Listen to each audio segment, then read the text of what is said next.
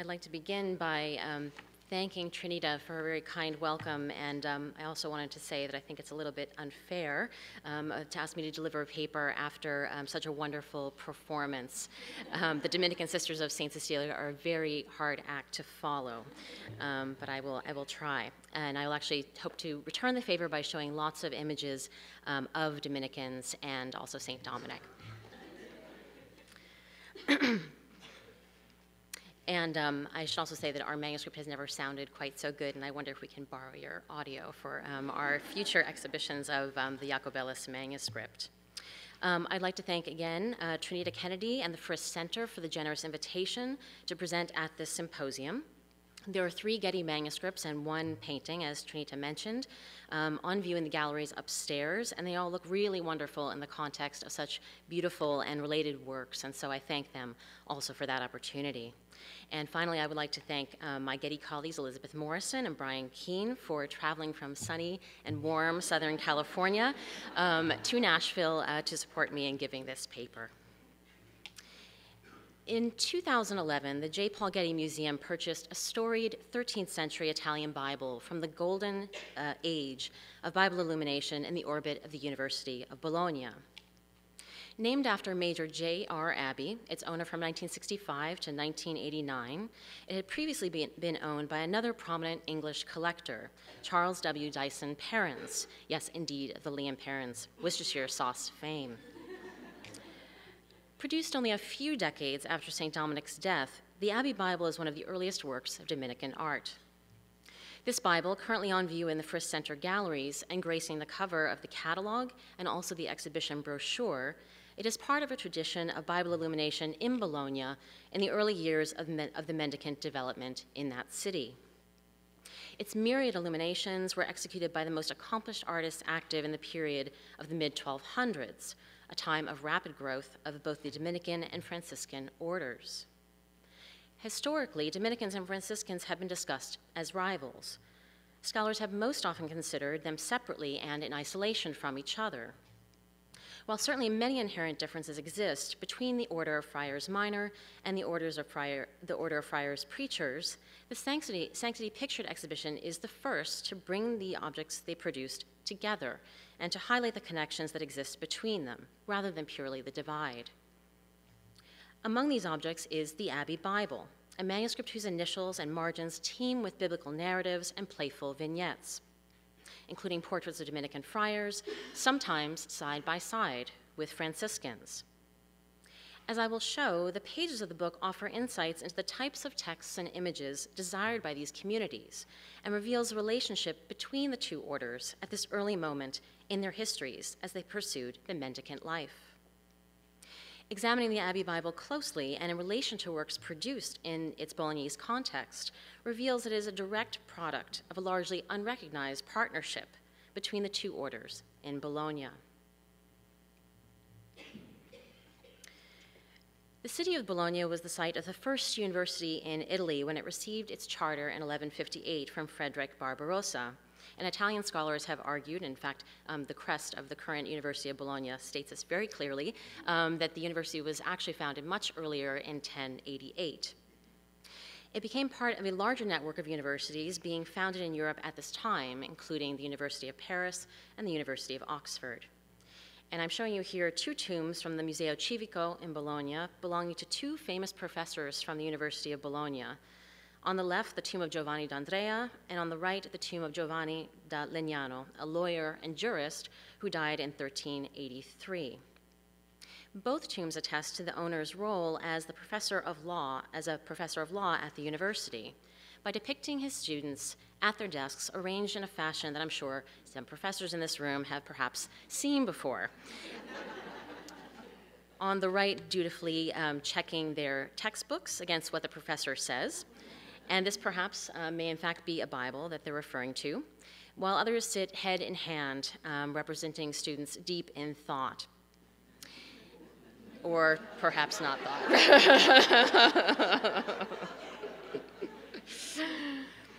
And in terms of the Bibles that they consult, or the books that they consult here, it is in fact perhaps Bibles that they are referring to. Bologna and its scriptoria supplied texts to both academic and preaching communities throughout central Italy. The Abbey Bible, in fact, displays glosses in the hand of the main scribe that provide exegetical commentaries on various passages. This reflects the system in Dominican schools at the time, where students heard one daily lecture on the Bible and one on Peter Lombard's sentences. After peregrinations across Europe from north to south, the Spanish canon Dominic Guzman settled in Bologna in 1218, eventually establishing the convent of San Niccolò delle Vigne, close to the southern wall of the city. And if this model of Bologna confuses you, it's actually oriented with south at the top. If you know Bologna at all, don't be alarmed.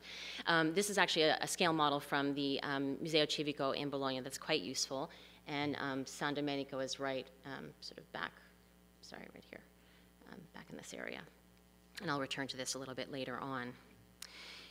The convent was established close to the southern wall of the city.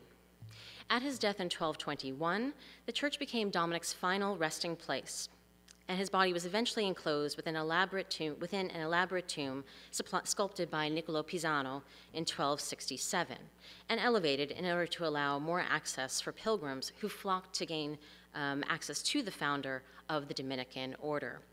And this tomb and its movement and new placement is discussed very well by Trinita and also by Donald Cooper in their catalog essays and elsewhere.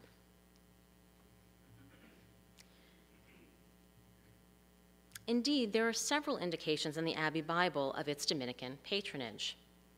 To begin with, the prologue and the beginning of the book of Proverbs of King Solomon, which I show here.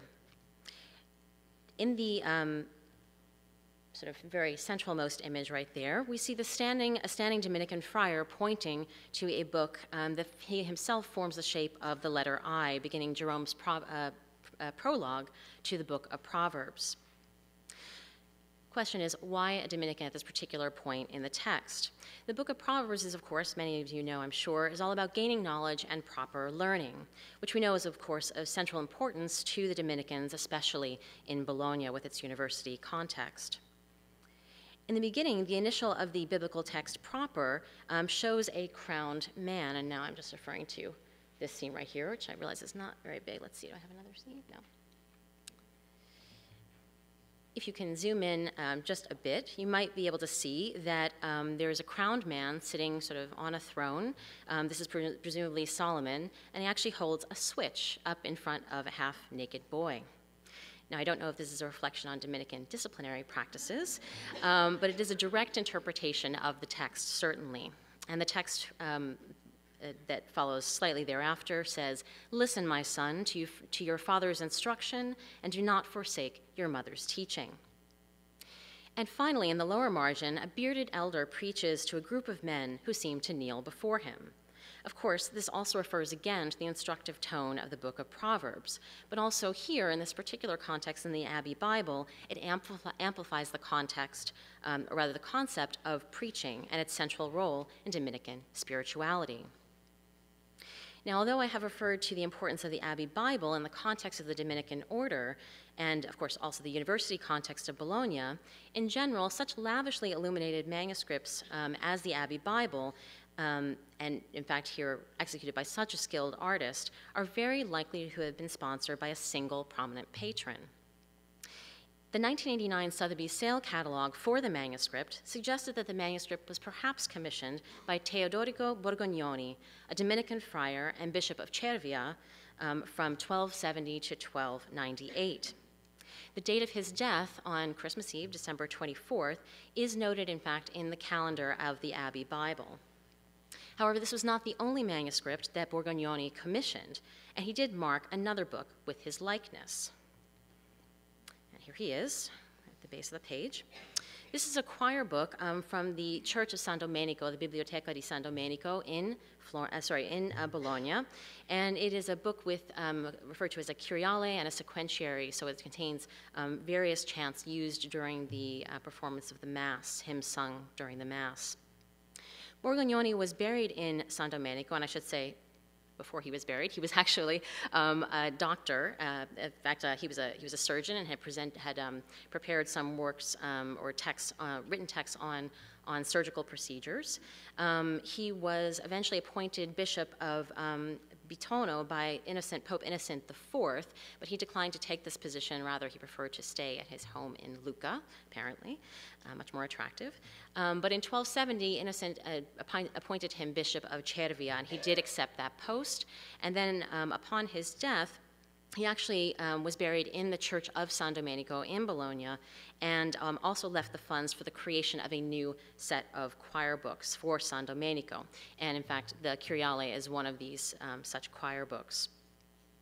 And I just wanted to zoom in a little bit here. You can see that the image of Teodorico is inscribed Frater Theodoricus, right over the head of, in fact, St. Dominic. And you can see that Teodorico Borgognoni presents his manuscript directly to St. Dominic, in fact, on bended knee. So quite clearly marking the book and hoping for the perpetual prayer in his own afterlife by the community of San Domenico, the community of Dominicans there in Bologna in perpetuity. I should also note that the Sotheby's entry also suggests that the Abbey Bible was made for the community at Ascoli Piceno because of the reference to St. Emegidius in the calendar of the Abbey Bible, and the feast is actually paired with the feast of St. Dominic on August 5th in the calendar. And so that very particular use of St. Emegidius was a very local saint, helps localize the Bible and its use to Ascoli Piceno. Now, with such an overwhelming devotion to Dominic in the city of Bologna, one would think Franciscanism wouldn't have a chance in this context. And yet, in 1222, Francis himself came to Bologna to preach. He was very well received, but stayed for only one night. Apparently, this was a long enough stay, since to commemorate this brief visit, Francis's followers erected a church on the spot where he slept. And while the large Dominican context was developed within the city walls, which I showed you before is right here is the Church of St. Francis. And what you're looking at here, this inner core, are the medieval walls of the city. So there is St. Francis just fuori le mura, so just outside the walls. As Trinidad has pointed out, at the time of its completion, the Church of San Domenico became Bologna's largest church, larger than the city's cathedral, in fact. That is, until the Church of San Francesco was completed in 1250, when it measured 295 feet and 3 inches, which is 13 feet and 1 inch longer than the Church of San Domenico. Always competing, those two. And I can just show you this Google Maps version. It helps you see the dot is actually this sort of horizontal piece is the nave of the Church of San Domenico, and you can see San Francesco here, similar in size, but ever so slightly bigger.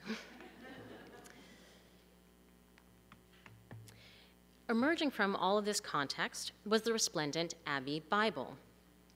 The Abbey Bible is a substantial volume, as you'll see upstairs in the exhibition, written and illuminated on 514 folios of parchment, much of it very fine in quality. The Abbey Bible contains 95 historiated initials, 80 leaves that display vignettes in their margins, and 39 decorated initials. The initials containing figural scenes preface the books of the Old and the New Testaments, which means that basically every few pages there's some sort of painted decoration. In addition to the, obviously, as you can see, also on this page down the center of the two columns of text, very elaborate blue and red pen-drawn designs that emerge from the initial letters. The illuminations represent a very accomplished form of what art historians refer to as the first style, or the primo stile, of Bologna's illumination, which lasted from around 1250 to about 1274, and this wasn't sort of a strict time period in terms of illumination style, so the secondo stile, or the second style, was also overlapping a bit with it towards the end. In the case of the Abbey Bible, it's certainly and I'll just jump ahead here, displays many of the different elements that you would find, in fact, in this primo stile illumination. I'm just going to step away from the Abbey Bible for a moment to show you another Bolognese Bible we have at the Getty Museum from the Ludwig collection, Ludwig 111, showing many of the details that you would find in this style of illumination. Again, each opening sort of decorated with an initial. This is the prologue. This is the initials to the main text, and then extending into the border with these wonderful marginal designs. And of course, the letters themselves are enlarged to include figural decoration and narrative scenes.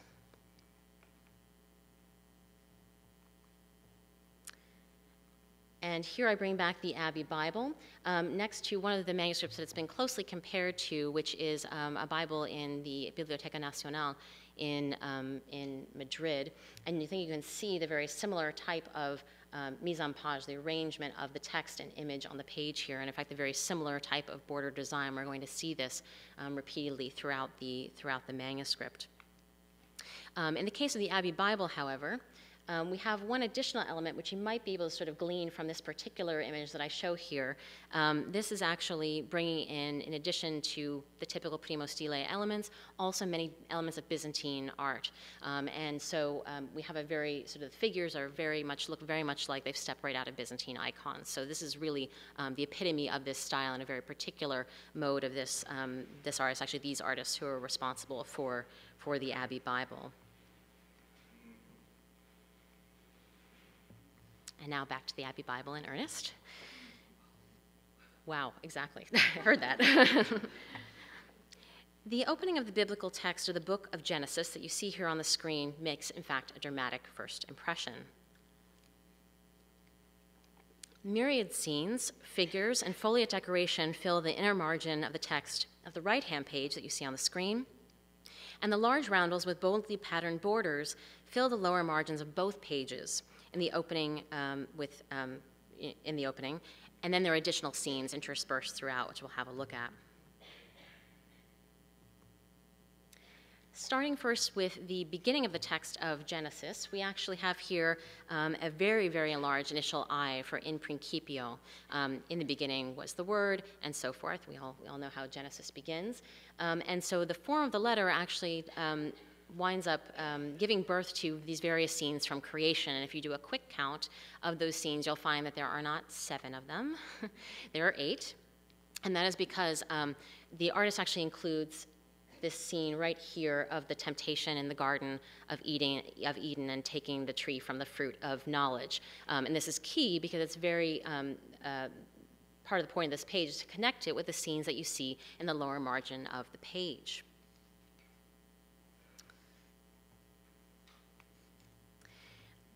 Along this lower margin of the page, and we're starting on the left-hand page up top, and then just extending left to right, and then in the same fashion along to the bottom of the facing page. We have various scenes from, Christological stories from the life of Christ. The main ones that you see here are the Nativity. You have the kiss of Judas, Christ preparing to mount the cross, the crucifixion, and the 3 Marys appearing to the angel at the tomb, and he, of course, tells them that Christ is, in fact, not there, and so this implication of his resurrection. Now, these scenes are fairly standard, but interspersed between them are all of these tiny additional figures here throughout, sort of filling out the entire basically the lower border of the entire frame.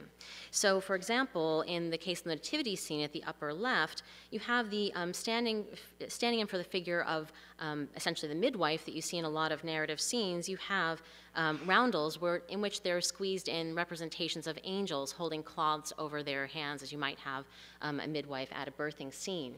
And you also have, additionally here, very tiny, a couple of shepherds. It's hard to see, but there's their flock right there. And they're raising their hands and looking towards the scene of the nativity above. So you have a very, very abbreviated scene of the Annunciation to the shepherds also squeezed in there in those margins.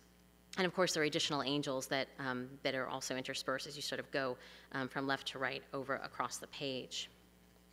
Now, the two scenes of, the two zones of decoration, I should say, the initial for Genesis and all of these scenes that appear across the bottom of the page, So you have Old Testament scenes and New Testament scenes that run along the bottom. They're really hinged on a scene that appears at the bottom of the initial eye. This is the bottom of the initial eye here. And if you can see what we're looking at, this is actually a scene of the Annunciation. So you have the angel Gabriel and Mary coming, of course, tell her that she's going to give birth to Christ.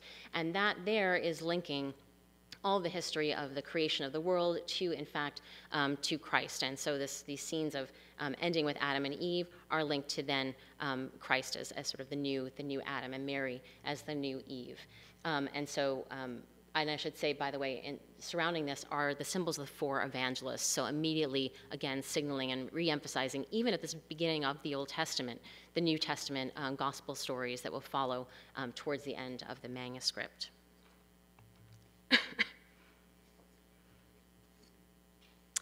One additional scene, oh sorry, there had a blow up of it, now you can see it. And there's one additional scene at the very upper right-hand corner of the right-hand folio. And of course, what you're seeing here is a scene of the entry into Jerusalem. Joseph stands with a sort of rucksack over his shoulder and leads the Virgin Mary and Christ as the family flees into Egypt. The donkey marches along with a very lively gait to the right, mirroring the direction, in fact, of our reading of this book, and encouraging the reader to turn the page and proceed through the text of Genesis. It's a much simpler sort of decoration than we've seen in the lower border, and it has a much more delicate frame, part of which has been truncated. As you can see, the manuscript has been trimmed slightly, and so we've lost part of the frame that must have been around it originally.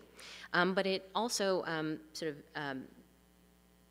I should say, makes it sort of seem a little bit more light and playful than the rather iconic scenes on the lower margin of the page. And it's a precursor to the lively border scenes that we'll see in the rest of the manuscript. Overall, such a complex interchange of scenes and theological meaning found in the illumination on these pages represents really the highest level of book decoration produced in Bologna in the late Duecento.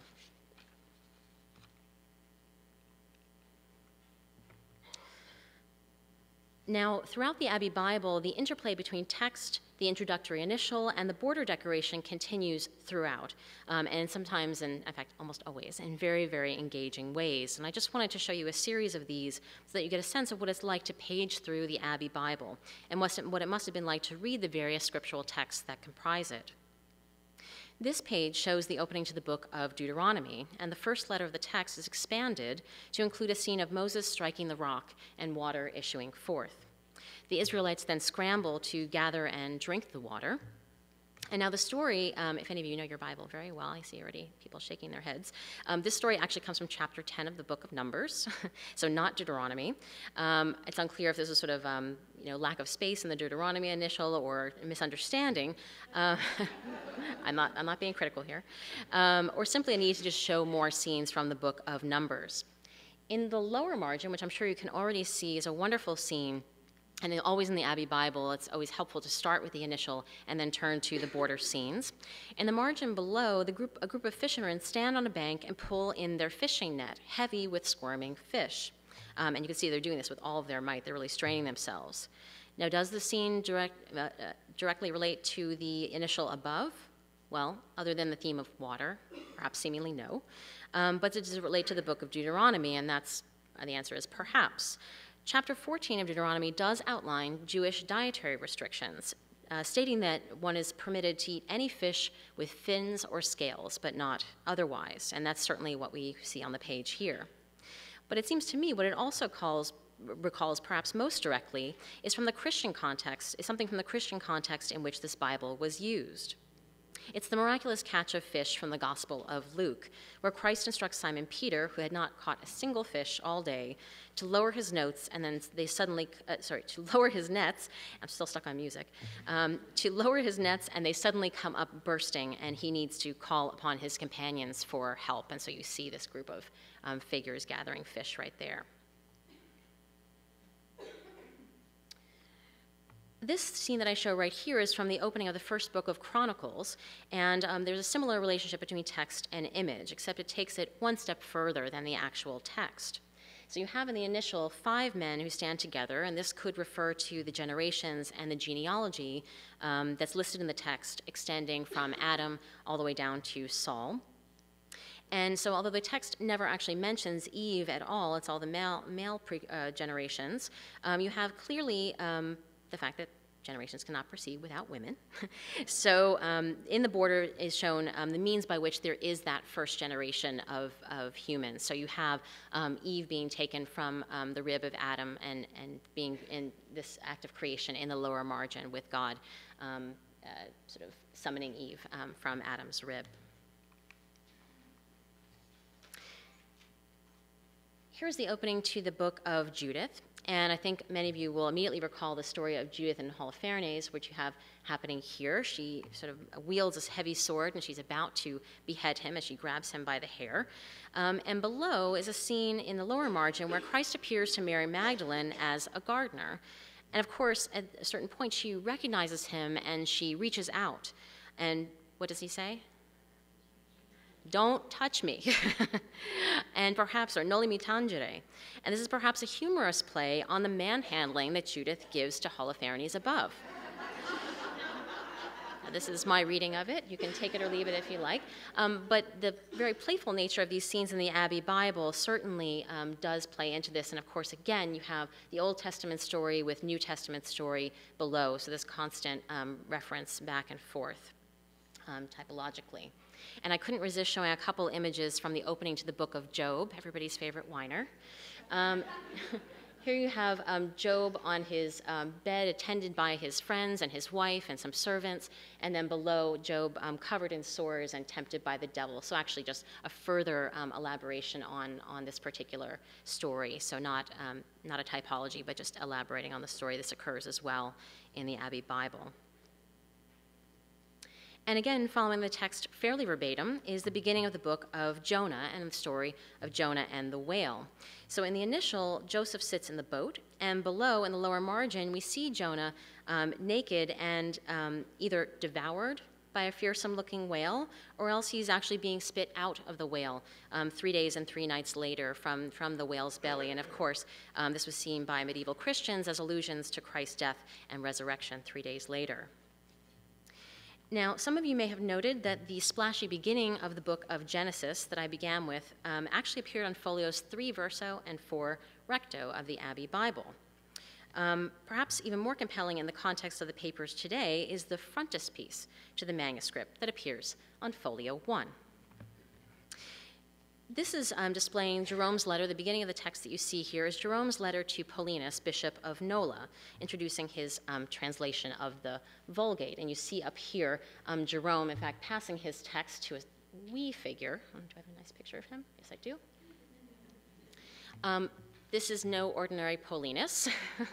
He looks very familiar to you from the wonderful sisters who were just up here on the stage. This is, in fact, a tiny figure of a Dominican friar who's receiving this text from Jerome. Now, of course, this never actually happened in real life, but I think it shows very clearly from the outset of the manuscript the patronage of this manuscript. It's marked from the very first initial in the book itself. At the base of the page is a wonderful scene of, here we go, first time in the manuscript, Dominicans and Franciscans together. And what you see happening in these scenes are each of Saints Dominic here and Saint Francis giving their respective rules of their orders to their followers. And so the sort of, from the outset of the Bible, in fact, you have the giving of the rules and the idea of this very central role of the rules to both of the orders and how they would sort of conduct their lives, of course, after the death of their founders. Let's see here. And the scene of the giving of the rule of both the Dominicans and the Franciscans appears in a multitude of imagery, especially manuscript illumination from this time and later. It's a common theme. There are scenes of Francis giving the rule to St. Clare. There's a wonderful image in the Morgan Library of that. There was another manuscript recently up for sale from the same collection from which the Abbey Bible most recently came that shows the receiving of the rule of St. Dominic. And so this is a theme that is very important to the iconography of both the Franciscan and Dominican orders to establish the real validity of their rules. And I wanted to point out here, before I move on, that the Dominicans here wear the very characteristic white robe and black mantle. But the Franciscans, however, I think today when we often think of them, we think of sort of a brown habit, and certainly this is referring to a more modest color, but if you look in the Abbey Bible, in fact, what you see are many different shades of gray. And this will actually appear, just keep this in your mind, because this will keep coming to the fore as we look at several other examples. Or maybe not so many, since I'm nearly at time. And I wonder here if I could sort of skip ahead. This is, of course, the fascinating image that's in the exhibition, and I think that Trinita talked about it quite well in her introduction. This particular opening that you see here, where you have the real face-off of the Dominicans and the Franciscans, is the beginning of Psalm 97, which is someone that I think relates quite closely to the theme of the day today. Sing to the Lord a new song. And in fact, you do have the choirs of Dominicans and Franciscans assembled below in the lower margin of this page. Let's see if I can just jump ahead here.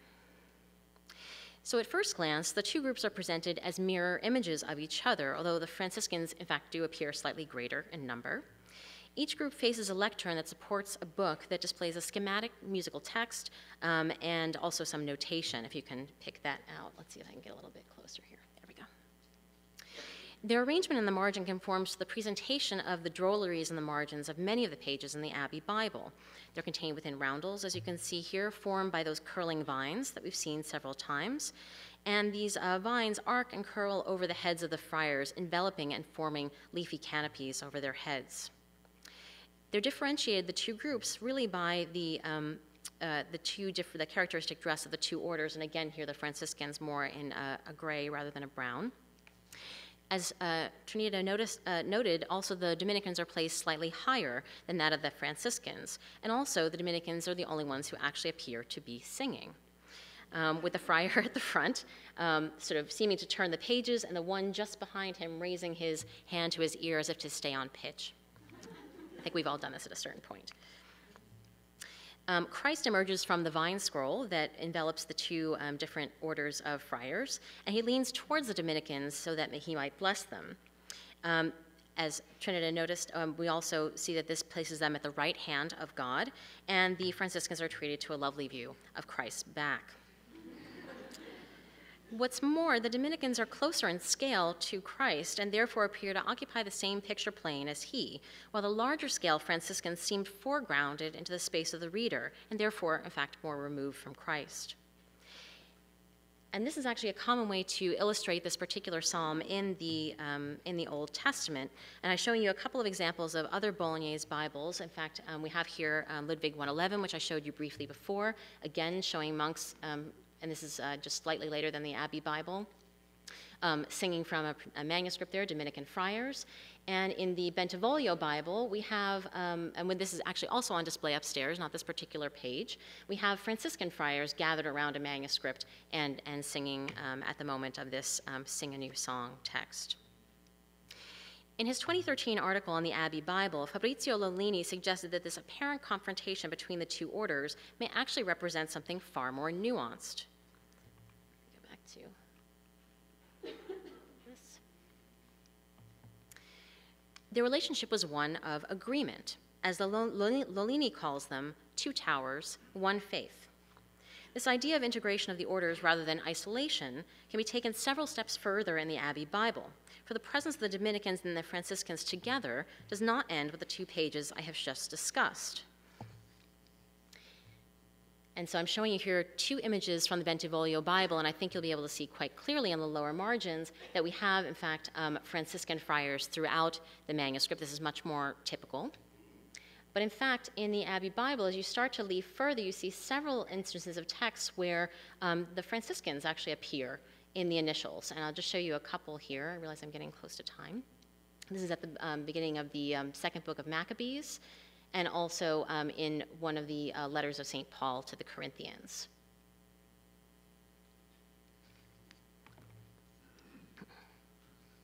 As Martina Bagnoli points out in her Frist catalog entry on the Bentivoglio Bible, Jerome's letter to Paulinus that prefaces the Bible text proper encourages the study of Scripture. The practice of preaching, and also poverty. Therefore, the margins surrounding this very text are the perfect locus for these images and of the very people who lived these principles, namely Francis in the case of the Bentivoglio Bible, and for the Dominicans and the Franciscans in the Abbey Bible. Now, I was discussing the Abbey Bible very recently with Fabrizio Lolini, and he suggested a sort of, and I think Trinita talked about this a bit, but this sort of one-upmanship in terms of the Dominicans and the Franciscans. One sort of, as he saw it, developing a certain type of iconography, and then the other order adopting it and taking it a step further or refashioning it for their own patron saint. And I think that's what you see here in the case of another leaf that's in the exhibition. This is a Dominican antiphonary leaf from the Getty Museum showing the death of St. Dominic. And you see here these various worshipers who have come to the deathbed of St. Dominic, and we can also think of his tomb, in order to receive the healing power of this sanctified individual. And I had the good opportunity to see the manuscript on the right recently in Brooklyn at Borough Hall. There was a wonderful exhibition on St. Francis, which some of you might be aware of. And many manuscripts came from Assisi, and this was one of them, showing Francis in his tomb and the same sort of configuration of individuals coming to his tomb to receive the healing power of Francis. So, and these are roughly contemporary with each other. So again, very similar iconography playing off each other and kind of competing in that way. I'm sorry, and there's a wonderful detail, not so wonderful on the right, that's from my cell phone. Okay. And I wanted to go back to the opening of the Abbey Bible and to show you one additional scene that seems to take a cue, even though it's a Dominican Bible essentially, seems to take a cue from Franciscan imagery. And I want to refer specifically to the scene right here with Christ disrobing. And some of you might be familiar with the work of Anne Durbus, who noticed that in the origins of this particular iconography of the disrobing of Christ as he's about to mount the cross, and it's coming essentially from Byzantine art, but does take off, in fact, the art of the Franciscans. And of course, this gesture recalls the story from the life of St. Francis, who was the son of a textile merchant, as many of you will know, who famously divested himself of his rich robes in the public square as a gesture of poverty and humility. And this theme is beautifully depicted in the fresco cycle in the Church of San Francesco in Assisi, but I couldn't also resist including the rendition of the event from Franco Zeffirelli's 1972 Brother, Sun, Sister, Moon. It sort of sets up it as a very dramatic climax of the movie, really the turning point of the entire movie when Francis divests himself and walks out of the city and into a brand new life.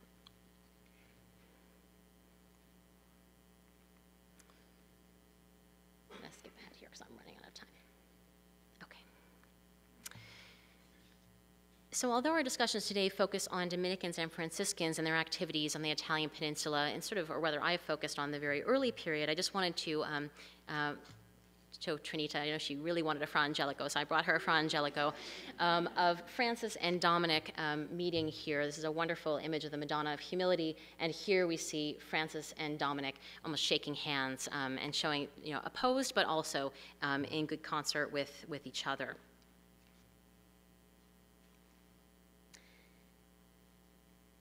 And the virtual face-off of orders that you see in the frontispiece from Psalm 97 seems relatively rare, and I was talking with Professor Lolini about this a bit, and I had the good fortune to be in Bologna and really see the context of the Abbey Bible, and we were talking about the face-off of the Franciscans and the Dominicans and how he really didn't have another example of that occurring. And then I had a wonderful tour of the city of Bologna by my good friend and colleague Paolo Cova, also a researcher at the Museo Civico in Bologna. We had a whirlwind tour of the city, and we darted through the church of Santo Stefano in Bologna and came across this likely roughly contemporary with the Abbey Bible fresco in this niche. And again, I have to apologize, this is my cell phone photography at work.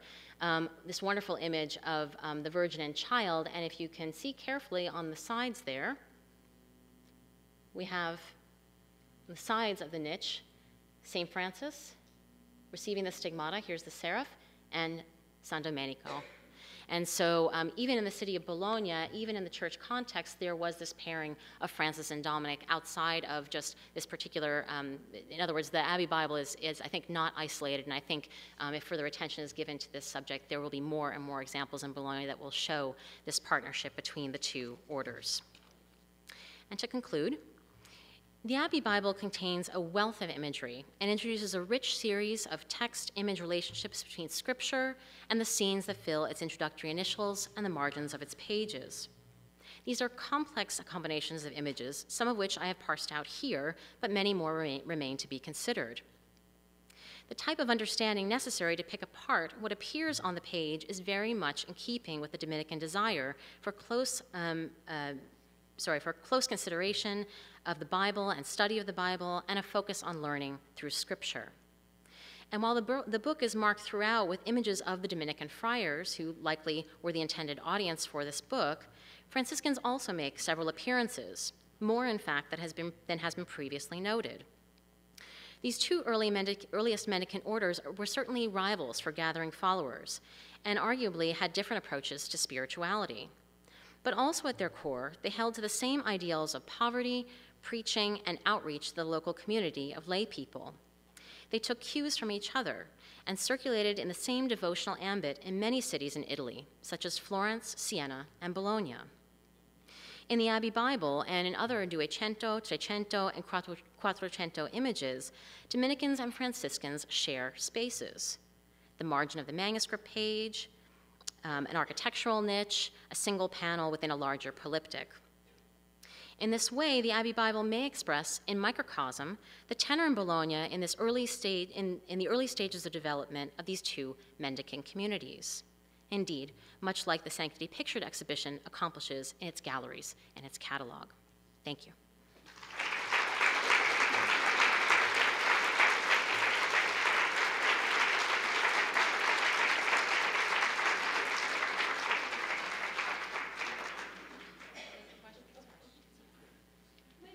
If we have any questions for Christine, you can please come up to one of the two microphones here at the front of the auditorium, and we'll just take a couple here before we break for lunch.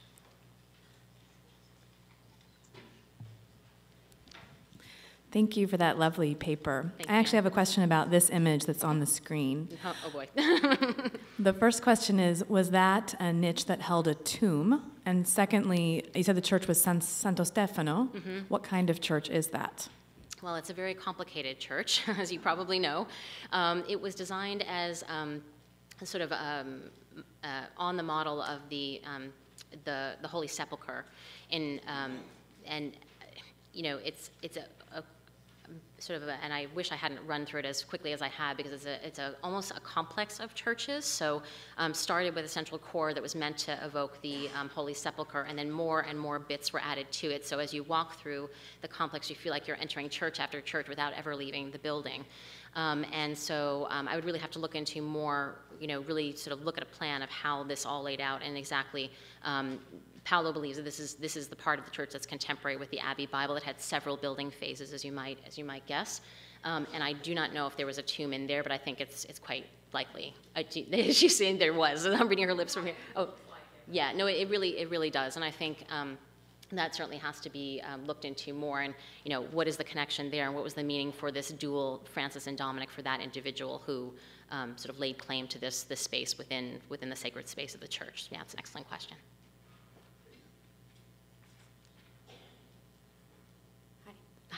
I'm interested in the fact that this is the first time that the Franciscans and the Dominicans are really studied in context of each other, mm-hmm. as you guys have said. And I'm curious what inspired you guys to do that, or to begin looking at them in this way, and also why it wasn't done before. What kind of scholarly trends or research trends made it so that it was siloed? Trinita, would you like to speak about that? I'm glad to be on the coattails of Trinita, but this is very much her idea to bring these together.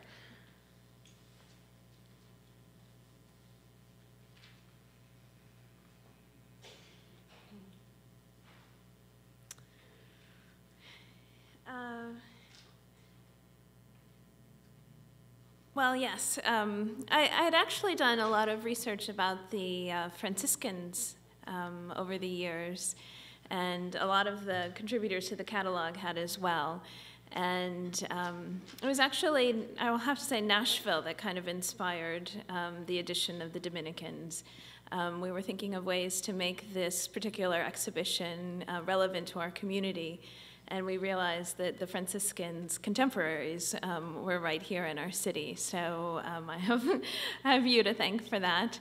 And then it just became so obvious once I started thinking along those lines that you could really enrich the dialogue in new ways by, looking at an image of St. Dominic's death side by side with St. Francis's. And just over and over, it was really revealing to me. And actually, art historians do this all the time. They compare and contrast, but they really hadn't done this very much. And one of the reasons really is that scholars of this period look at works of art in such depth that they will write a book about, one manuscript or one fresco cycle, and that in itself is so much work that you can't even think about about trying to compare it to other works of art. But when you have a team of scholars like we did, 14 people working on this project, this isn't really something that one person could have done alone. So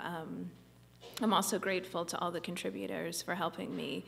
And it's also true that this is just skimming the surface. I'm painfully aware that there are so many other themes that we could have explored in the exhibition. So hopefully this is the start of more studies like this. I just wanted to add that, given this opportunity, it really did open my eyes to the Abbey Bible.